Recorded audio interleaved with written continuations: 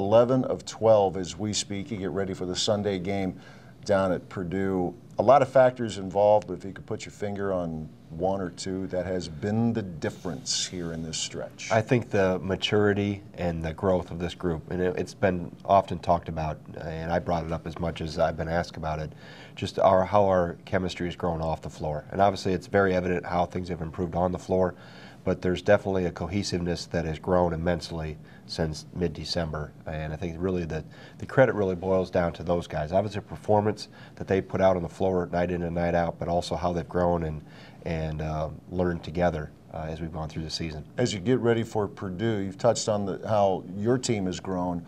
What have you seen just looking at video of the Boilermakers from late December when you saw them the first time to where the Boilers are now? Better. You know, they're better. Obviously, Hammonds and Haas, the first two guys you think about. But I think really Dakota Mathias, in my mind, has really been a player that stepped up his game and obviously hit two big threes here against us late in the game that kind of solidified the final outcome for them. But what I've watched so far from looking back from mid-February on, watching them as we come down the stretch here, they've gotten bigger contributions, much like we have. We've had other guys step up, aside from Koenig and Hayes. They've also had other guys that have stepped to the forefront for them. That's the one thing when you look at a stat sheet with Purdue, the depth. They don't have anybody who plays 30. Now, the Big Ten, there's one, but otherwise, I mean, Matt Painter can go 9 deep and be, it seems, pretty comfortable doing it. Right, and obviously with the two-headed monsters, so to speak, inside with rotating 7-footers in there, that's really a huge luxury. And then obviously the complementary guys around them, Raphael Davis, Kendall Stevens, the other guys that have helped out throughout the year have really added to that group. You'll know the drill. If you win, you're in the top 4 double bye going into the Big Ten tournament, but there's still a lot of scenarios that play out.